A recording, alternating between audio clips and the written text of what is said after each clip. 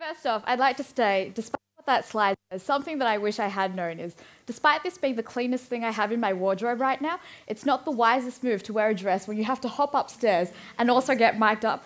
Uncomfortable for everyone. So, my name's Lynn, and I'd like to start off with asking, who here in the audience is 20? Awesome. 21? Okay. So I'm currently aged 20, and I have that fun time of planning my 21st, which is in less than 2 months. And turning 21, aside from not understanding why we as Australians place a whole lot of cultural significance on an event which is really one night that costs the birthday person a lot of money, it also means that it's technically my last year of university, and it's that year where I'll go to class, I'll go out with my parents, I'll see friends, and the one question that I get asked all the time is, what are you going to do when you grow up, Lynn? Where to next? What are you going to become? What are you going to do? And now I figured out adults ask this question because they like to figure out what we young people are all about. They like to say, oh, if you want to be a doctor, you must be a hard worker. You must be willing to put in those 7 years at university. Unfortunately for them, my answer makes me sound like a bit of a mess. My answer is always, well, I don't really know. Maybe I don't have to grow up. Maybe I can play make-believe for the rest of my life. And most adults look at me with a blank face and just go, oh, that's great, Lynn. But the reason why I've been more confused sounding in answering this question is not actually because I don't know what I want to do, but it's because I believe that I should live somewhat like an academic, and that doesn't mean churning out lots of papers that no one necessarily understands, which is how most of my uni essays read, but rather academics generally take sabbatical years. So sabbaticals are every 7 years, academics take a year off in order to research their next book and figure out exactly what their next big project, their next big academic title will be. And I don't see why we should be any different. I think that it's important for every 7 years to pause in life, reflect over the last 7 or so years, and think about what went well, what didn't go well, and reevaluate where to next. And I'm really excited that next year, 2012, is the first time I'm actually going to be able to do this. I'm going to be able to think and go, where can I actually be most effective? Do I want to continue on this path for the next 7 years, or do I not want to? And now, one of the things that's happened as a result is I've been asking people for advice. And the worst advice that I've gotten is, you should go and read those books that have in the title, oh, I wish I knew when I was your age, 20, 19, 25, any arbitrary number really, X, Y, and Z. And that's completely redundant because time is one of those things that can't change. There's nothing I can do to stop that clicking downtime thing that's actually really scaring me now. I'm not going to look to that side of the stage. There's nothing that I can do to influence time. There's nothing that I can do to change time. Time isn't something that we can be bound by. It's not something that speeds up. It's not something that slows down. The only thing that can change is I might start speaking faster in a couple of minutes.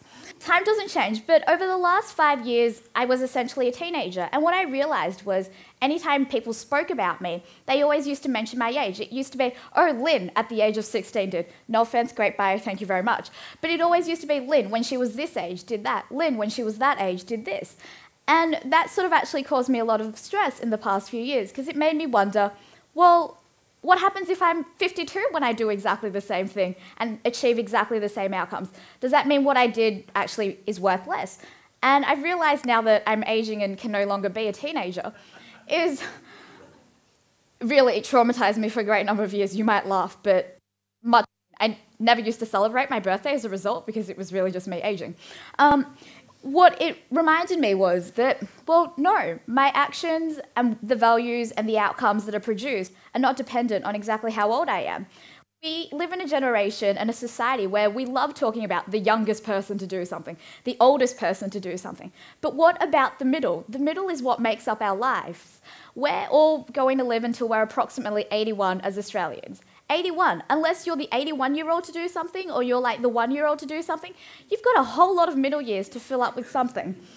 And that's my generation. I come from a generation where currently 50% of the world's population are aged under 27 years. By the end of this month, we're projected to hit 7 billion people. That means by the end of this month, we'll have 3.5 billion people aged under 27. But we are the generation that are aware of big global issues that are currently happening. We know that climate change is happening. We know that the carbon dioxide within the air is currently increasing. We know that there are 1.4 billion people living in extreme poverty. These are the things that my generation are aware of. 3.5 billion people are growing up with this information readily accessible to all of us. And what that means is that's something that in some ways I sometimes wish I didn't know. That's something that the generation before me didn't know about, and that's why we hear about midlife crises. People work their entire lives, they go to high school, they go to university, they get a job, they make partner, bam, they hit 40, and then they have a midlife crisis, and they wonder, wow, I'm on this planet, but exactly what am I here to do? I've just spent the last 20-odd working adult years of my life essentially working for the man, doing something that doesn't always have a whole lot of purpose, and then that's when they decide, maybe I should start giving back. But something that in some ways I'm burdened with, but am also presented with an opportunity, is the fact that I'm part of the generation that knows about a lot of the big issues that we actually have to change, a lot of the big issues that aren't right within society. And that means that I'm not satisfied and I'm not content with just going to university, just going out there and becoming a lawyer and then working at a big corporate firm and seeing what happens. That's not something that I'm capable of doing. I need to be working with something that has purpose. I need to know that my actions are actually creating change. And the reason why is because once upon a time, we just have impact on those who are in our immediate circles, our parents, our friends, our families, people that we went to school with. But with globalization now, that's actually not true. We have impact on everybody. I have impact still on my friends, parents, and family. But I also have impact on you in the audience.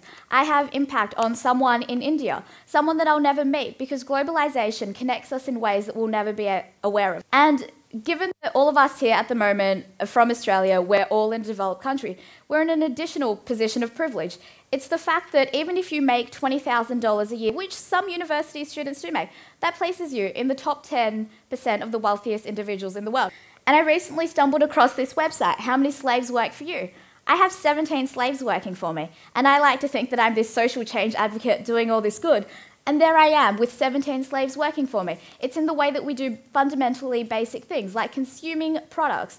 The fact that we have electricity right now, that means that we all have slaves working for us.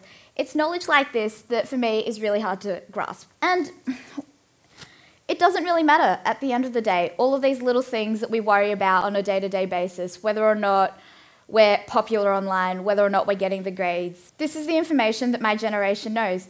It's the fact that climate change exists. It's the fact that poverty exists. It's the fact that within Australia, people who identify as being homosexual still don't have the same civil liberties as those of us who identify as being heterosexual. And what I think about often is, would I prefer to not know any of this? Would I prefer to live in ignorance? As the saying goes, ignorance is bliss. But is it really? And is that even a fair statement to make these days? How is it people cannot know this information, especially people like us within this room? We all go through school, we all have access to the basic fundamental human rights. How is it that we cannot know? And once we do know, how can we actually turn away? How is this something that we can turn away from? I might have many, many sleepless nights where I wonder to myself, what would my life be if I didn't know any of this? But the difference is, I do know all of this. I do know what some of the big issues that we face are. And I have these expectations. I don't think that it's right. I don't think that it's okay that someone else is suffering just so that I can live as I do today. I don't think it's right that some people don't get to live in the same way that we do, that some people don't have access to clean drinking water and things like that. And I guess that's what's hard about being 20 and knowing all of these things and knowing that that's what drives me, is that I'm not willing to settle for any less. But what makes me really proud is that I come from a generation where there are many, many other individuals who also won't settle for any less. And we're the ones that are going to make change within the next generation. Thank you.